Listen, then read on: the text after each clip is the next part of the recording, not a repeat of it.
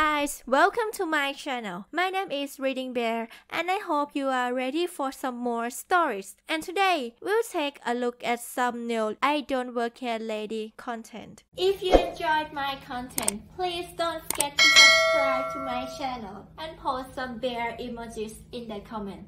And now, let's dive right into the stories. The first story is titled Lady Left a Bruise.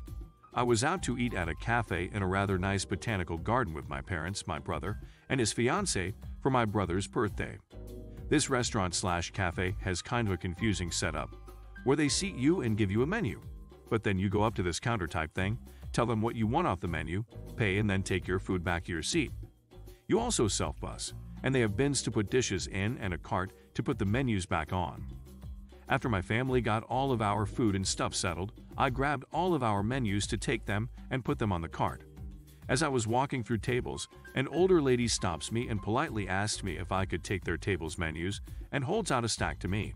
I tell her, I don't work here, but I don't mind taking your menus. I now have a hefty stack of menus, 10 I think. I wasn't quite struggling, but I wouldn't have been able to hold any more even if I wanted to. Their menus are stylized and each is on its own clipboard.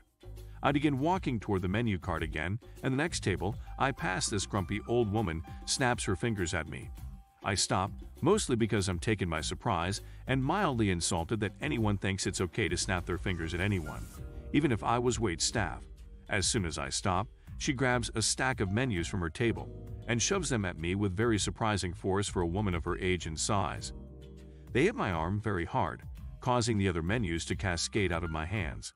Everyone in earshot, which is pretty much everyone since it's a small cafe, turns to look at me. I start to blush and hurriedly start picking up the menus that I dropped.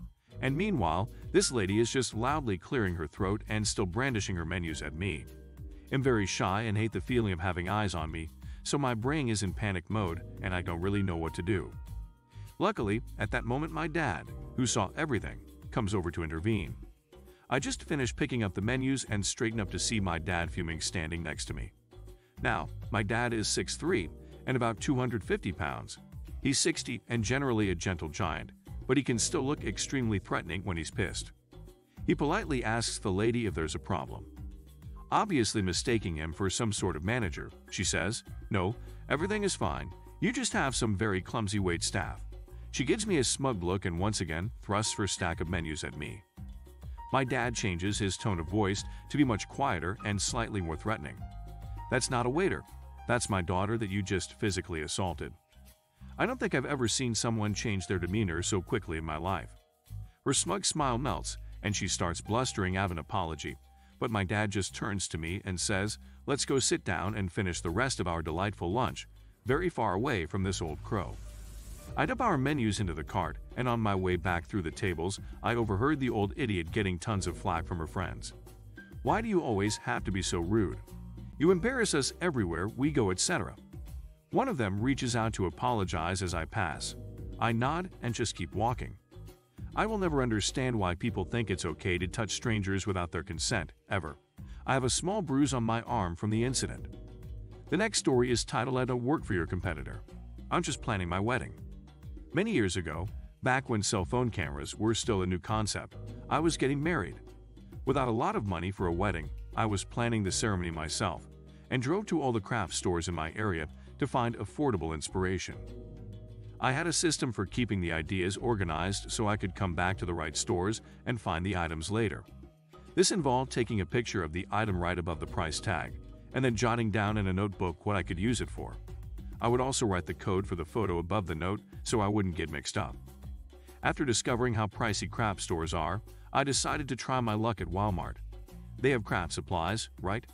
So there I was, minding my own business, snapping a picture and writing in my notebook, when an employee walked up to me and said, "Ma'am, are you doing price comparisons right now?" I nodded and said yes and started to explain my system, thinking this was just a friendly person I was going to have a chat with. The employee held up her hand. "I don't need to know all that. You can't take pictures of the prices. You have to write them down, but if you keep taking pictures, I will kick you out of the store." My mouth dropped open. That escalated quickly. There had to be a mistake. I asked, "But how will I remember what the item looked like?" She shook her head. "Not my problem if you have a bad memory. put the camera away, and she turned on her heel to march off. So I had a dilemma. I couldn't plan a wedding with no pictures, but I couldn't take pictures of the prices. Okay, I would just take a picture of the item without the price and include the price in my notes. I wrote everything down first, just in case she threw me out before I got all the info, and then snapped the picture. Sure enough, she rounded the corner of the shelf where she had been hiding and said, "I said no pictures." I stood still and replied, "I didn't take a picture of the price, ma'am. You can see it if you want. I don't care. You're leaving now." Just then, another employee walked up. I don't know who she was, but the other employee immediately went meek. Nice employee. What's the trouble here? Angry employee. She's using a camera phone to do price comparisons. I spoke up and said, I stopped taking pictures of the price like she asked, but I'm planning my own wedding to save money, and I need pictures to know which things go well together.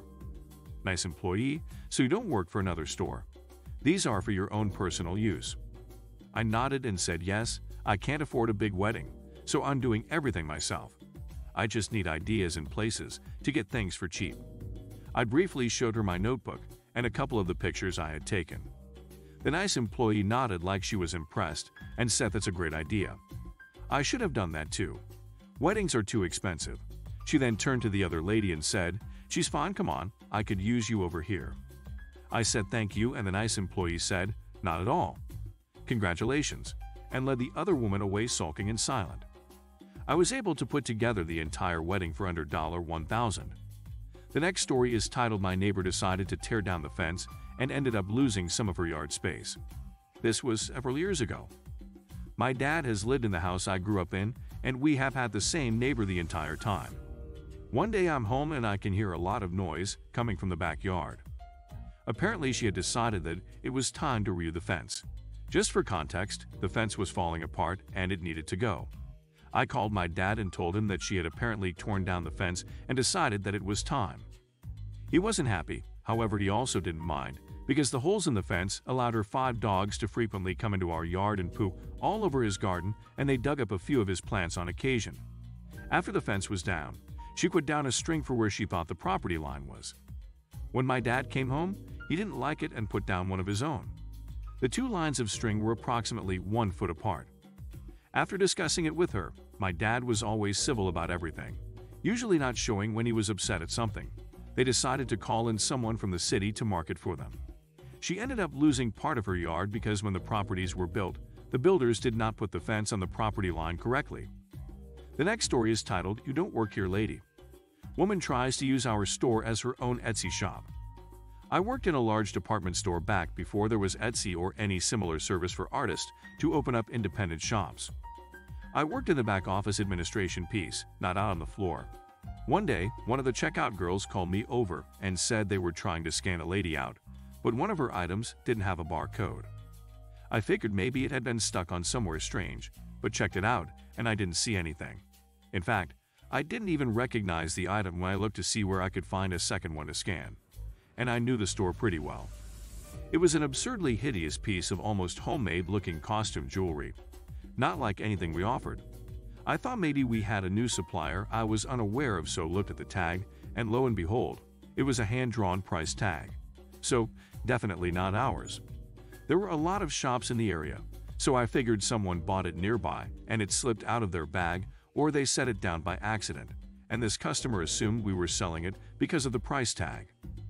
I figured whoever left it would be back to look for it soon. It was way overpriced, $80 for the one necklace. So brought it to customer service and returned to business as usual of counting the minutes to close and regretting my life choices. But as the day marched on, a few more people appeared with similar stuff. Some more jewelry mostly.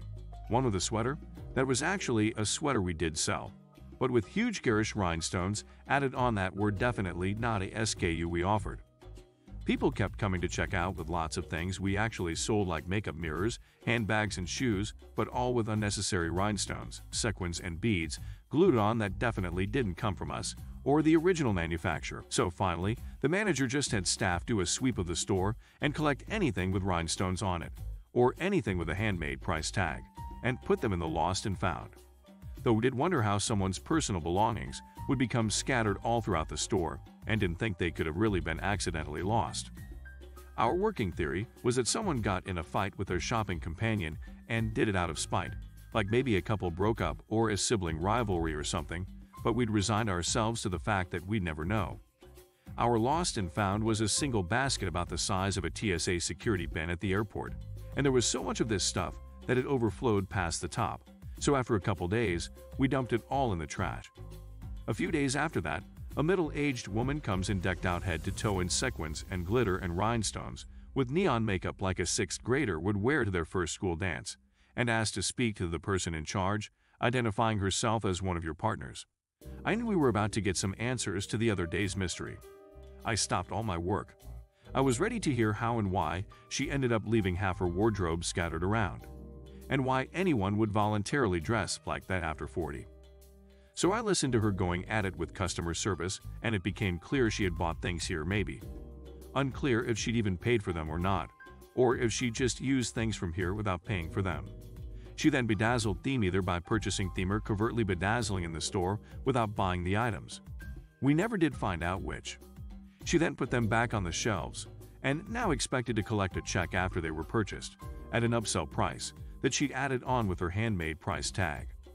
Apparently she had done this in a few stores and was going around with business cards claiming her designs, bedazzled versions of department store products, were sold in big department stores like Karen's Fab Designs, as seen on the shelves of Macy's, Nordstrom's, JCPenney and more. The manager explained this was not a consignment store, and she couldn't just leave altered products here for people to buy and expect to split the money with us.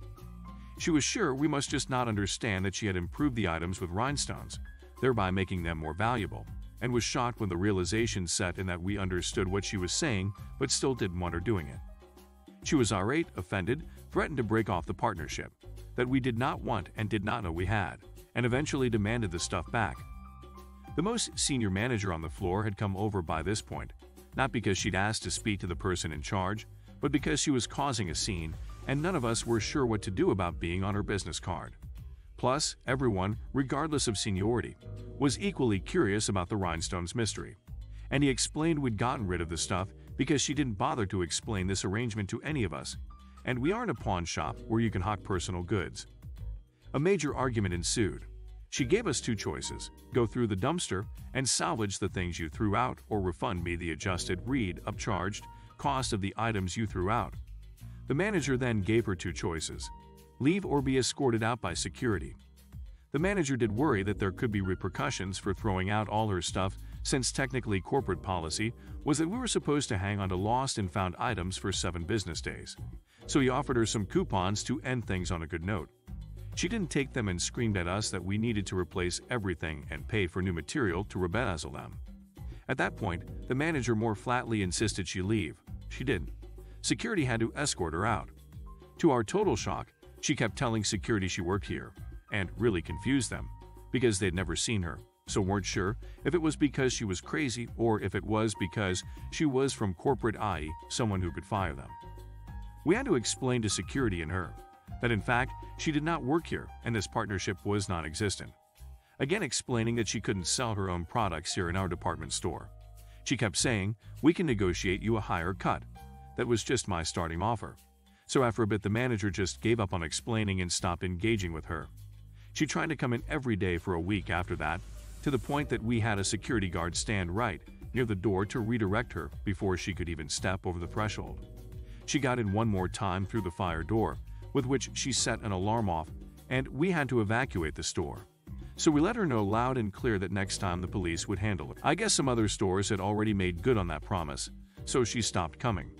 But she kept doing this elsewhere around town for several weeks, until she was blacklisted by every store from the highest-end boutiques to the dollar store. I don't know if she didn't understand how stores worked or just didn't care, but she really created a lot of extra work for us. I will say this, many people were coming to the register to purchase her items, and that department chain is bankrupt now, so she probably has a lucrative Etsy-type store at the last laugh. The next story is titled, "I'm Not His Nurse." Happened at a wedding for a very close friend. Friend has cerebral palsy, and for a while I worked as his aide. Basically got paid to hang out the way we would anyway. So he gets married out of state and I fly out to be his best lady, best man, but I'm obviously female. I wore a pretty dress, gave a toast and everything. We were surprised that I was not in one wedding picture, X'd from other wedding party things from the venue. Couldn't figure out why I kept getting shooed by the photographer, etc. until one of the family members made a comment later in the night. Your friends? Nurse, right? That's great you flew out here for work. Joined by other nods from family. Everyone thought I was his assistive staff, despite being in the program, giving a toast, etc., and all assumed the title was to hide the fact that he needed help. I want to say when we think of that we laugh, but it's more of a long sigh and reflecting on how much people suck. The next story is titled Lady Trying to Get Me Fired for Not Being an Employee. So for some backstory here, I'm trilingual, English, Spanish, Chinese, and at the time I was working at a local store with similar outfit. Basic red polo and gray khakis. On my way back from work I stopped by AutoZone to get some oil, spark plugs, and basic car maintenance stuff. While in there I was looking at the spark plugs when some Asian lady, probably mid-50s, asked, "Do you guys carry this thing that you put on top of the gasket for Hondas?" I didn't answer at first, cause I had one earbud in and thought she was talking to the dude at the counter. She taps me on the shoulder and say, "Excuse me," so I tell her, "Oh sorry, do you need to get through?" She responds, "I'd asked you a question." I tried as calmly as I could to tell her, "I don't work here, ma'am." She goes on to complain that I have the red polo, and I tell her, "Go bother the person at the counter with your thing question." She walks away talking to herself in Chinese, saying, "That's one way to lose your job, you slut. Congratulations on being the next mirror in the unemployment line." She starts to complain to the guy at the counter, and he tells her I don't work there. She replies with, "Yeah, well, she shouldn't anymore, thank you." I walk up to the register behind her and say to her in near perfect Chinese, "Excuse me, but I need to purchase these items with the money I made at work before coming here." Her face goes white. You'd think she is Casper the Ducking Ghost. I paid and left. This was a couple years ago. The next story is titled Never Wear Scrubs to an ER. This happened a few years ago when my late father's health was poor, and one day I left work early to meet my mom at the emergency room, USA, with my dad when he needed to be admitted. It's worth noting that I am a veterinary technician, which is basically an animal nurse, and I wear scrubs as my work uniform. I realized my grave mistake when I strode purposefully through the side entrance into the crowded waiting room and was immediately mobbed by a crowd of people who were demanding to be seen, complaining about their wait time, or more disturbingly needed immediate medical attention but were left to wait. Apparently, they leave people sitting there bleeding in the waiting room. WTF. Before I could even get out the sentence that I wasn't a nurse, one particularly pushy woman shoved an elderly woman in a wheelchair, her mom I guess, at me and said she needed help using the bathroom and she wasn't going to do my job for me, and just walked off. Apparently we were standing by the bathroom, because another woman walked out of it and handed me her urine sample. I told her I wasn't a nurse, but she didn't seem to hear me. The poor woman in the wheelchair did, and she started laughing. She apologized, but she was very sweet and seemed really frail and weak, so I offered to help her anyway. I helped with my elderly father a lot, so I knew the drill. She basically just needed assistance getting in and out of the chair without falling. Eventually, I made my way to the desk and found an actual nurse to hand off my patient to and the cup of urine. After that, I kept a change of clothes in the car. I learned my lesson. If you enjoyed the video, please subscribe to the channel and post some bear emojis in the comments.